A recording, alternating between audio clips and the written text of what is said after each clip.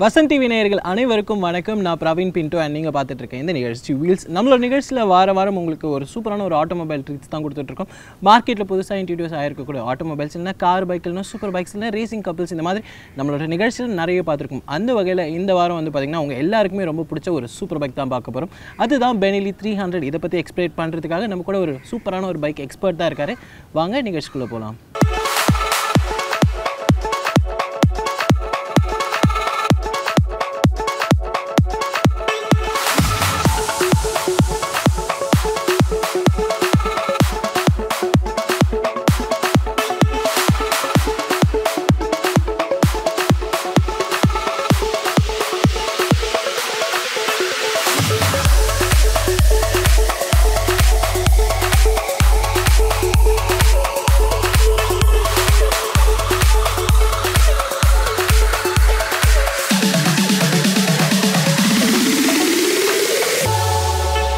இன்னைக்கு நம்ம கூட மெட்ராஸ் மோட்டார் ஹெட்டோட ஷஷாங்க் தான் நம்ம கூட இருக்கார். Hi brother.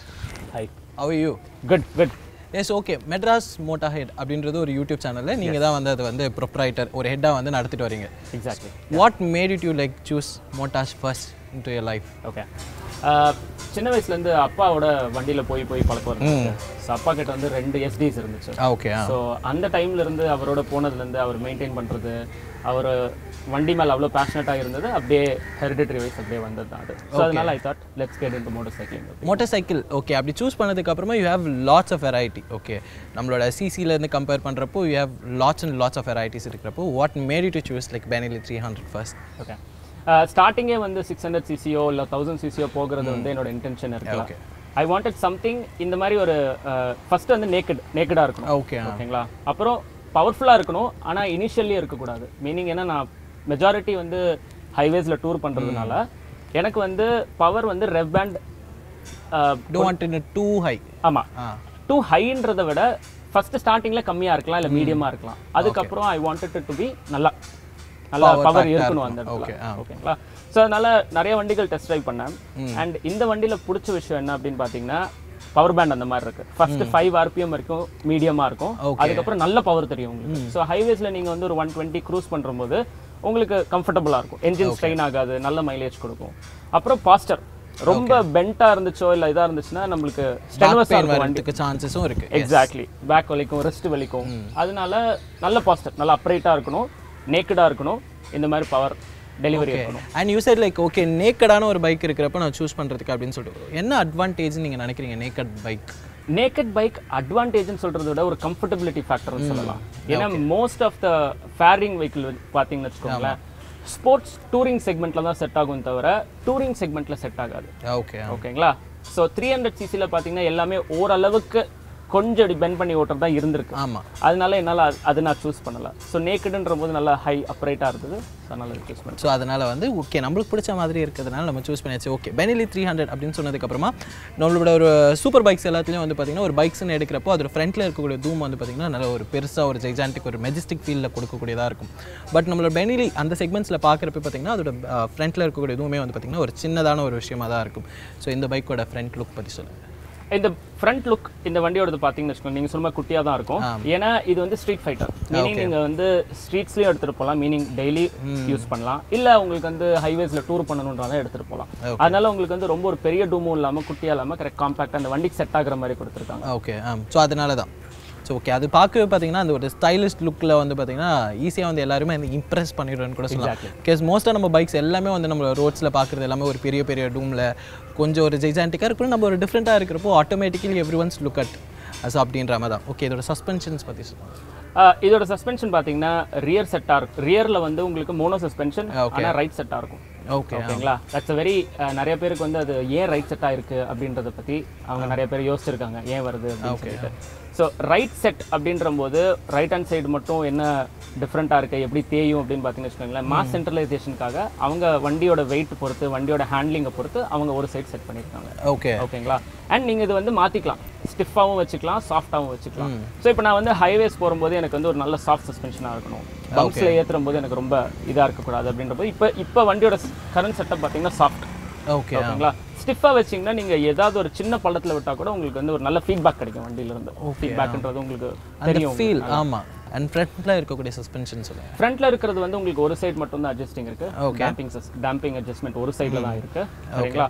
சோ முன்னாடி ஓட சஸ்பென்ஷன் அதாவது ஃபோர்க் செட்டப் பாத்தீங்கன்னா வெச்சுக்கோங்க உங்களுக்கு ஒரு சைடு தான் சேஞ்ச் பண்ண முடியும். நான் அப்பதான் சொன்னேன் உங்களுக்கு. ஓகேங்களா? சோ பின்னாடி நீங்க எப்படி சாஃப்ட்டா வைக்கிறீங்க ஹார்டா வைக்கிறீங்கன்றத பொறுத்து தான் உங்களுக்கு பிஹேவியரே இருக்கும். ஸோ ஃப்ரண்ட்ல இருக்கிறதும் வந்து நம்மளோட பேக்ல வந்து நம்மளோட செட்டப் கஸ்டம் எப்படி இருக்கோ அதுக்கேற்ற மாதிரி தான் நம்ம வந்து ஃப்ரண்ட்லையும் ஃபாலோ பண்ண முடியும். Yes nice. தென் அதுக்கப்புறமா லைட், அதுக்கப்புறமா நீங்கள் சொன்ன மாதிரி இது வந்து நம்ம ஒரு டூரிங்காகவும் எடுத்துகிட்டு போகலாம், ஹைவேஸ்லையும் எடுத்துகிட்டு போகலான்றப்போ இந்த லைட் வந்து ரொம்ப ஒரு முக்கியமானதாக இருக்கும். என்ன மாதிரியான ஒரு லேம்ப்ஸ் வந்து இதில் ஃபாலோ பண்ணியிருக்காங்க? நீங்கள் எதாவது கஸ்டம் லைட்டில் பண்ணியிருக்கீங்களா இல்லை டிஃபால்ட் லைட்ஸ்?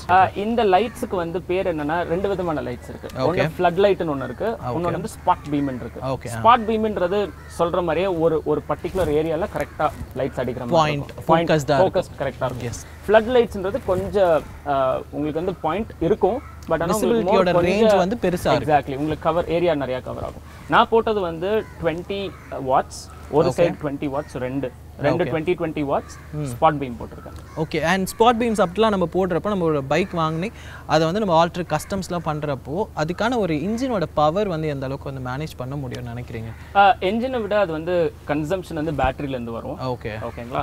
ஸோ பேட்டரியோட கன்சப்ஷன் வந்து நீங்கள் ஏற்று தான் போடணும். ஏன்னா இப்போ நான் வந்து 60 வாட்ஸ் போடுறேன்னு வச்சுக்கோங்க, ஒரு சைட் 60 இன்னொரு சைட் 60 போட்டேன் அப்படின்னா பேட்டரியோட கன்சம்ஷன் அதிகமாக 120 வாட்ஸில் போயிடும். 120 வாட்ஸ் மொத்தமாக எடுக்கும். ஸோ இந்த ஒரு வண்டிக்கு வந்து பேட்டரியோட சைஸ் இருக்கு இல்லையா, அதை நீங்கள் கன்சல்ட் பண்ணி தான் வேண்டிய லைட்ஸ் போடலாம். அதிகமாக போடலாம், பட் உங்களுக்கு இன்னும் இழுக்கும், ஃப்ரீக்வெண்ட்டாக ரீசார்ஜ் பண்ண வேண்டியது இருக்கும், இல்லை பேட்டரியை சேஞ்ச் பண்ண வேண்டிய நிலைமை கூட வர சான்ஸ் இருக்குது. We should be aware about like நம்மளோட பேட்டரியும் நமக்கு கொஞ்சம் வந்து ஃபோக்கஸ்டாக இருக்க வேண்டியதாக இருக்கும். ஸோ அதுக்கேற்ற மாதிரியும் ஒரு ரேஞ்சில் வந்து நம்ம போட்டுக்கலாம். இன்றைக்கி நம்மளோட நிகழ்ச்சியில் ஒரு சூப்பரான ஒரு சூப்பர் பைக் பற்றின நிறைய விஷயம் தான் பார்த்துட்டு இருக்கோம். அதான் Benelli 300 பற்றின நிறைய விஷயம் தான் நீங்கள் வந்து இப்போ எக்ஸ்பிளைன் பண்ணிட்டு இருக்காரு. ஆனால் ஒரு சின்ன பிரேக் அப்புறமா வாங்க இன்னும் நிறைய எக்ஸ்ட்ராடினரி விஷயம் உங்களுக்கு காத்திருக்கேன். நீங்கள் பார்த்துட்டு இருக்கீங்க இந்த நிகழ்ச்சி வெயிட்ஸ்.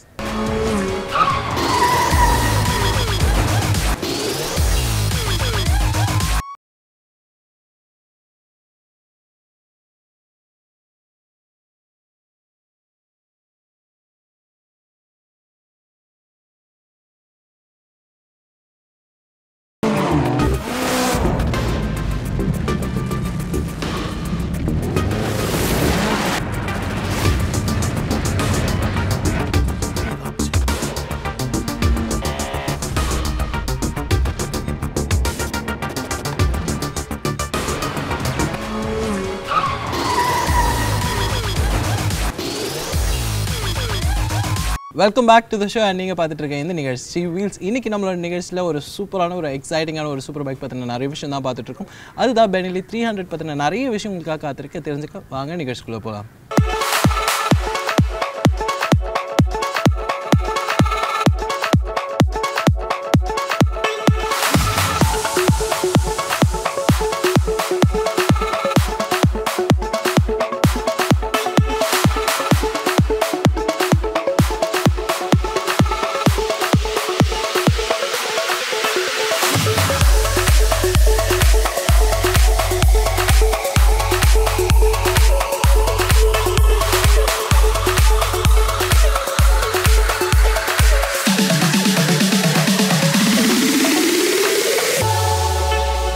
டயர்ஸ் பற்றி சொல்லுங்கள்.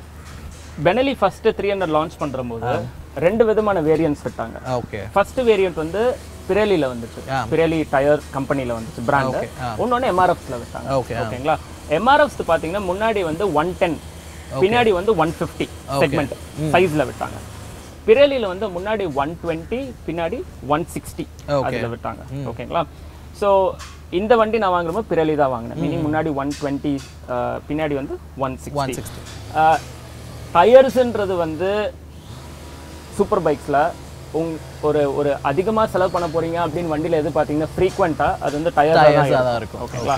மினிமம் ஒரு 20,000 to 25,000 rupees நீங்கள் ஸ்பெண்ட் பண்ணுவீங்க டயர்ஸ் மாத்துறதுக்கு. டிஃப்ரெண்ட் வேரியன்ட்ஸ் இருக்கு, டிஃப்ரெண்ட் பிராண்ட்ஸ், Pirelli இருக்கு, மிஷ்லின் இருக்கு, மெட்ஸிலஸ் இருக்கு. ஸோ இந்த வண்டியில வந்து one of the biggest advantage என்னன்னு பார்த்தீங்கன்னா டயர்ஸ். ஸோ அந்த Pirelli tyres give you awesome grip.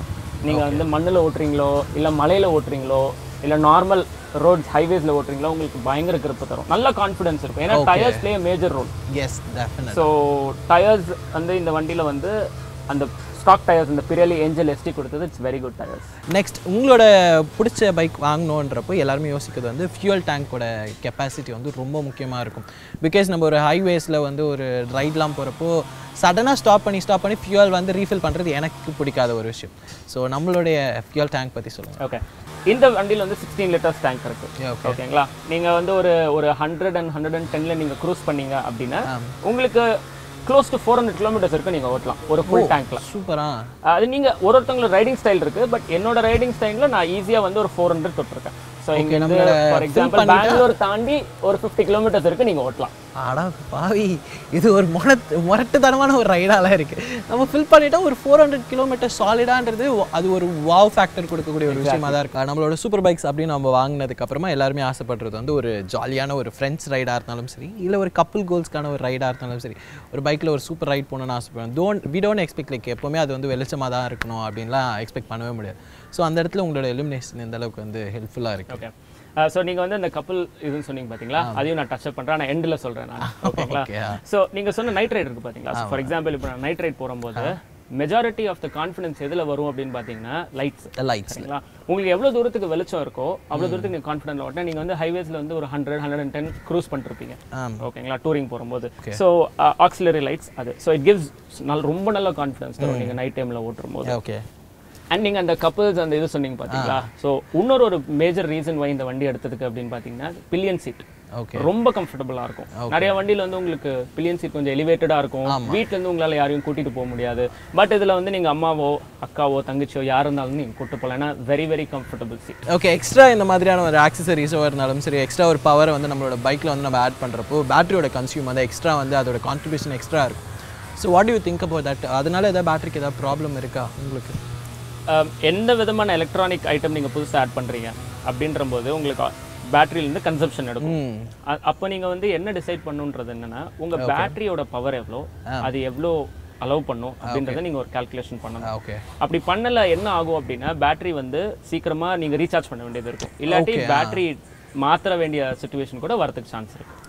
அதோட லெவலை முதல்ல நம்ம வந்து கேட்டகரைஸ் வந்து அனலைஸ் பண்ணதுக்கப்புறமா என்னென்ன மாதிரியான ஒரு எக்ஸ்ட்ரா வந்து கஸ்டமாக நம்ம ஆட் பண்ண முடியுமோ எல்லாமே பண்ணிக்கலாம். That's super. அண்ட் இதோட சஸ்பென்ஷன்ஸ் பற்றி சொல்லுங்கள். இதில் சஸ்பென்ஷன்ஸ் பார்த்தீங்கன்னா நீங்கள் வந்து எதர் ஸ்டிஃபாகவும் வச்சுக்கலாம், சாஃப்டாக வச்சுக்கலாம். அது அவங்களோட ரைடிங் ஸ்டைல் பொறுத்து இருக்குது. இப்போ நான் ஹைவேஸ் போகும்போது நான் வந்து சாஃப்ட் வச்சுக்குவேன். சிட்டிக்குள்ளே போடும்போது நான் கொஞ்சம் ஸ்டிஃபான சஸ்பென்ஷன். இது வந்து மேனுவலான ஒரு சஸ்பென்ஷன். ரொம்ப ஈஸியான ரொம்ப ஈஸியான விஷயம் அது. நீங்கள் பின்னாடி உங்களுக்கு அட்ஜஸ்ட்மெண்ட் பண்ணுறதுக்கு இது இருக்குது. நீங்கள் அதை அட்ஜஸ்ட் பண்ணாலே உங்களுக்கு வந்து ஒரு ஃபீல் மாறிடும் தானாவே. ஓகே, தென் பைக் நம்ம வாங்கினதுக்கப்புறம் வந்து பார்த்திங்கன்னா நம்மளோட டைப் பொசிஷன் வந்து எந்த அளவுக்கு வந்து பைக்கில் வந்து கிரிப்பாக இருக்கும். பிகாஸ் எந்த அளவுக்கு வந்து கம்ஃபர்டபுலிட்டியோ அந்த ஒரு கிரிப்னஸ் வந்து நம்மளுக்கு கொடுத்து அடுத்து தொடர்ந்து தான் நம்மளோட ஜார்னி வந்து நம்ம ஸ்டார்ட் பண்ணும். உங்களோட கம்ஃபர்டபிலிட்டி இந்த பைக்கில்? இந்த வண்டியில் பார்த்தீங்கன்னா உங்களுக்கு ரியர் செட் உங்களோட கால் வந்து கொஞ்சம் பின்னாடி செட்டாக இருக்கும். ஓகேங்களா, அதனால வந்து உங்கள் கால் வந்து டேங்க்ல இடிக்காது. நான் வந்து ஒரு 5 feet 8 inches. ஸோ எனக்கு வந்து கால் டேங்க்ல இடிக்காது. ஸோ ப்ரொலாங்டு நான் இப்போ ஒரு 300 கிலோமீட்டர்ஸ் நான் விடாமல் ஓட்டுறேன்னு வச்சுக்கோங்களேன், என் கால் ரிலாக்ஸ்டாக இருக்கும். ஏன்னா ரியர் செட்டாகவும் இருக்குது, எனக்கு வந்து முன்னாடி டேங்க்ல எங்கேயும் இடிக்கவும் இல்லை. ஸோ லெக் ரூமும் நிறையா இருக்குது.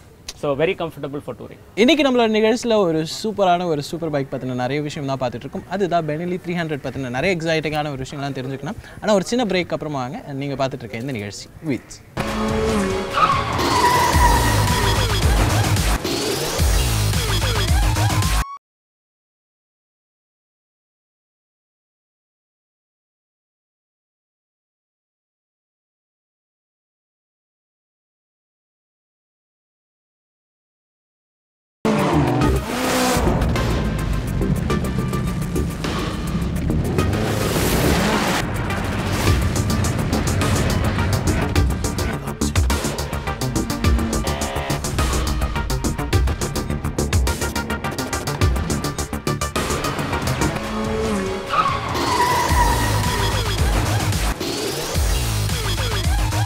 Welcome back to the show. And நீங்கள் பார்த்துட்டு இருக்க இந்த நிகழ்ச்சி வீல்ஸ். இன்றைக்கி நம்மளோட நிகழ்ச்சியில் ஒரு சூப்பரான ஒரு எக்ஸ்ட்ராடினரியான ஒரு சூப்பர் பைக் தான் பார்த்துட்ருக்கோம். அதுதான் Benelli 300.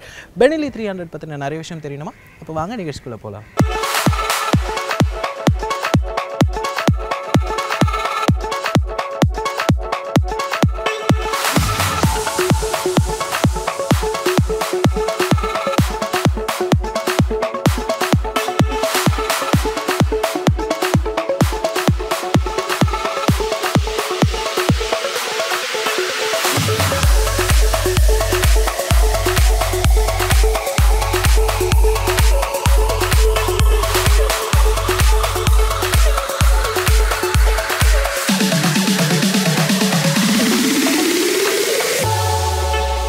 பைக் எடுத்ததுக்கு அப்புறம் வந்து பாத்தீங்கன்னா இதோட பவர் வந்து ரொம்ப ஒரு முக்கியமான ஒரு அட்வான்டேஜ் இந்த பைக்ல. ஸோ இதோட பவர் பத்தி சொல்லுங்க. இந்த வண்டியோட பவர் பேண்ட் பத்தி பாத்தீங்கன்னு வச்சுக்கோங்களேன், ரெண்டு பவர் பேண்ட் இருக்கு. ஒன்னு 5000 RPM வரைக்கும், இன்னொன்னு 5000 RPM அப்புறம்.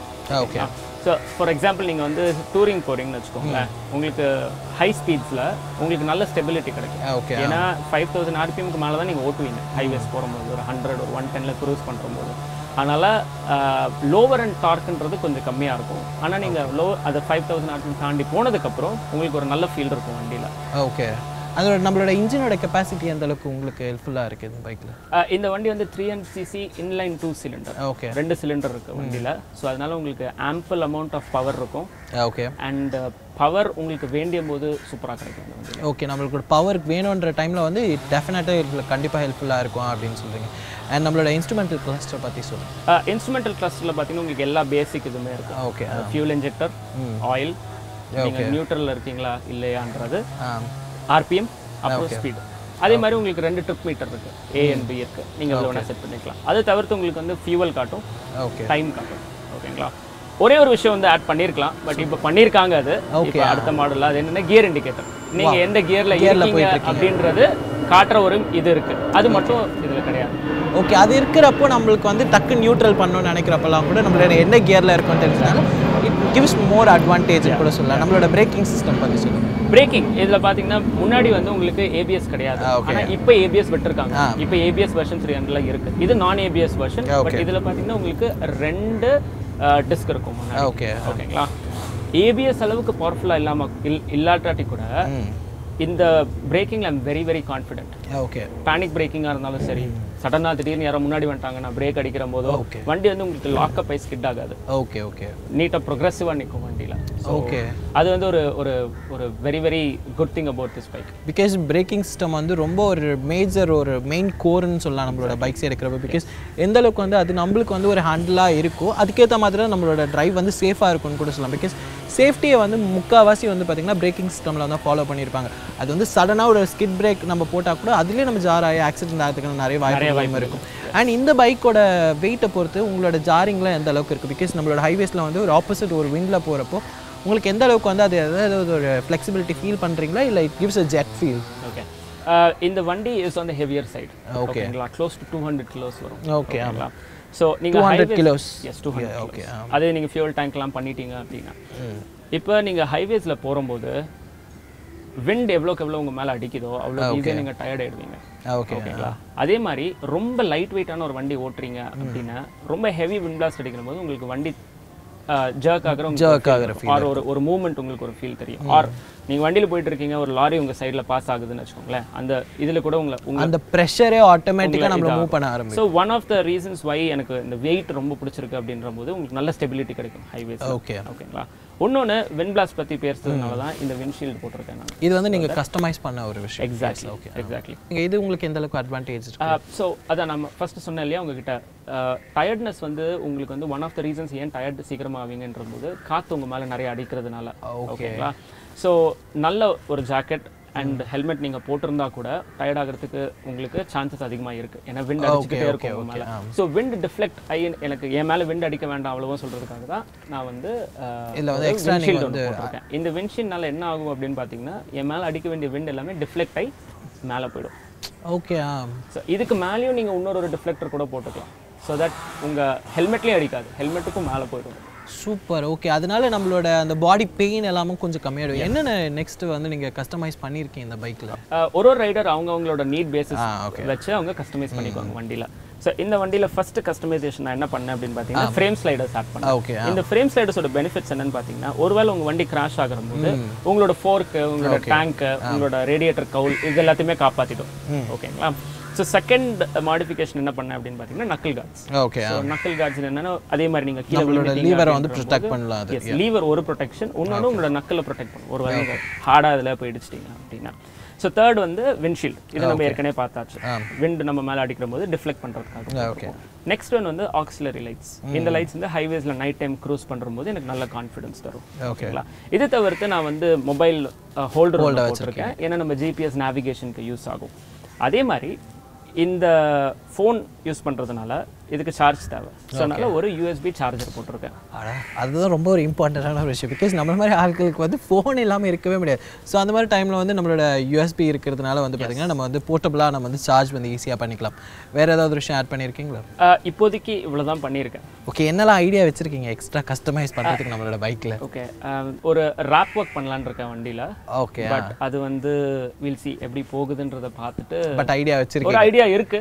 ஓகே, சரி. ஓகே, ஒரு சூப்பர் பைக்ஸ் எடுத்ததுக்கு அப்புறம் வந்து பார்த்தீங்கன்னா அதோட டெப்த் வந்து அடியில் வந்து பார்த்தீங்கன்னா நம்மளோட கிரவுண்ட் கிளியரன்ஸ் வந்து கொஞ்சம் கம்மியாக இருக்குன்ற ஒரு ஃபீல் வந்து நிறைய பேர் இருக்கும். நம்ம பைக்கோட கிரவுண்ட் கிளியரன்ஸ் பற்றி சொல்லுங்கள். கிரவுண்ட் கிளியரன்ஸ் வந்து ஆவரேஜான கிரவுண்ட் கிளியரன்ஸ். உங்களுக்கு வந்து கேட்கான்னு ஒன்று இருக்குது, கேட்டலிட்டிக் கன்வெர்ட்டர் கீழே பிளேஸ் பண்ணதுனால ஒருவேளை நீங்கள் கொஞ்சம் ஹெவியான பில்லியனோ இல்லை சேடல் பேக்ஸ் நீங்கள் கொஞ்சம் ஹெவியாக போட்டிருந்தீங்களோ அப்படின்னா ஸ்பீட் பிரேக்கரில் தேயறதுக்கு வாய்ப்புகள் இருக்குது. It's depends upon how we carries. அதுதான் ஒரு விஷயம். ஆமாம். ஓகே, மற்றபடி வந்து இதில் ஒரு நல்ல ஒரு கம்ஃபர்டபுளான ஒரு விஷயம் வந்து நிறையவே இருக்குது. இது இந்த கிரவுண்ட் கிளியரன்ஸ் வந்து கம்மியாக இருக்கிறது வந்து ஒரு டிஸ்அட்வான்டேஜ் மாதிரிலாம் கிடையாது. ஓகே, இது வந்து நம்ம ஒரு நெகட்டிவாக இந்த வண்டி எந்த விதத்தில் அஃபெக்ட் பண்ணது கிடையாது. S, okay. It's all up to like நம்மளோட பேக்கில் வந்து நம்மளோட பில்லியன் வந்து எந்த அளவுக்கு வந்து நம்மளோட கம்ஃபர்டபுளாக இருக்கும் அதுக்கேற்ற மாதிரி. ஓகே, அட் லாஸ்ட் இந்த பைக் எனக்கு இந்த ஒரு காரணத்தினால ரொம்பவே பிடிக்கும். ஒரே ஒரு ரீசன். எஸ், பைக்கில் க்ரேஸாக இருக்க எல்லாருமே ஓகே இந்த ஒரு காரணத்தினால இந்த பைக் வந்து நீங்கள் டெஃபினட்டாக வந்து சூஸ் பண்ணலாம் அப்படின்னா என்ன ஒரு ரீசன் நீங்கள் சொல்லுவீங்க? ஒரு விஷயம்ன்றது இதில் பாயிண்ட் அவுட் பண்ணுறது கஷ்டம். Because it comes as overall ஒரு நல்ல காம்போ பேக்கேஜாக வரும். நிறைய பேர் வந்து ஸ்டாப் பண்ணி இந்த வண்டியில் நோட்டீஸ் பண்ணுறது என்னன்னு பார்த்தீங்கன்னா சவுண்டு. ஸோ பெனலி எல்லா வேரியன்ஸ்லையுமே பார்த்தீங்கன்னா ஒரு நல்ல எல்லாருமே இம்ப்ரெஸ் பண்ணுற ஃபேக்டர் என்னன்னு பார்த்தீங்கன்னா சவுண்ட். டிஸ்டர்பன்ஸான ஒரு சவுண்டாக இருக்காது. ரொம்ப ப்ளசண்ட்டாக இருக்கும் கேட்குறதுக்கு. ப்ளஸ் ஒன் மோர் திங், அது மட்டும்தான் கிடையாது, அது தவிர்த்து நிறையா இருக்குது. கம்ஃபர்ட் இருக்குது, ஹேண்ட்லிங் இருக்குது, so tank capacity for example irukku. So there are a lot of things. One of the things is going to be sound. Okay, what else you need அப்படின்ற மாதிரி தான் எல்லா ஒரு விஷயமும் இருக்குது. ஓகே, இவ்வளோ ஒரு ஸ்பெஷலான ஒரு விஷயம் அண்ட் இவ்வளோ ஒரு கம்ஃபர்டபிலிட்டி அண்ட் இவ்வளோ ஒரு பவர் அண்ட் இவ்வளோ ஒரு சவுண்ட் எல்லாம் சொல்லியிருக்காங்க. இந்த விஷயம்லாம் எக்ஸ்பீரியன்ஸ் பண்ணுறதுக்கு நம்ம ஒரு சின்ன ஒரு டெஸ்ட் ட்ரைவ் மட்டும் போயிட்டு வந்துடும். வாங்க போகலாம்.